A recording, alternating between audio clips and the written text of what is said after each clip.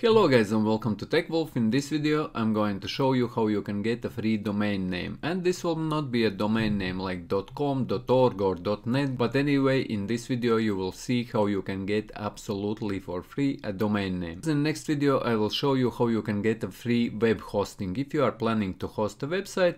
So guys, in this video you will get a domain name, and in next video you will get a free web hosting, and you will be able to build a website for absolutely free and host it for absolutely free and get the absolutely free domain name. To get the free domain name, guys, all you need to do is go to freenom.com. Here you can start typing in and checking. I will type in TechWolf, click on check availability. As you can see, I can get free 3 domain names with TechWolf, and to get these domain names all you need to do is let's say I would like to get this techwolf.ml. Here on the right hand side, click on get it now. It will select this domain name, click on checkout. Here on this window, once it opens up, see you can get up this domain name for absolutely for free for 12 months. Afterwards you will have to pay 8.22 euros, or in your case it might be dollars, but this is still very cheap. Here just click on this 12 months free and click on continue. You will get here, guys, and please enter your email address and click verify to continue to the next step. Here just follow steps, guys, and you will get logged in into this freenom.com website, and you will get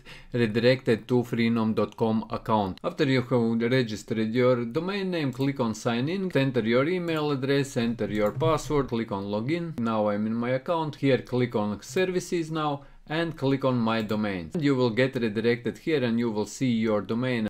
And if you would like to transfer this domain name to some hosting, which I will show you in one of my next videos, guys, how you can get a free hosting, all you need to do is click here on the right hand side, manage domains, and on this page at the very top you will see these tabs: information, upgrade, management tools, management Freenom DNS, manage Freenom DNS or domain name servers. Click on management tools. Here, as you can see, is the tab name servers. Just click in there.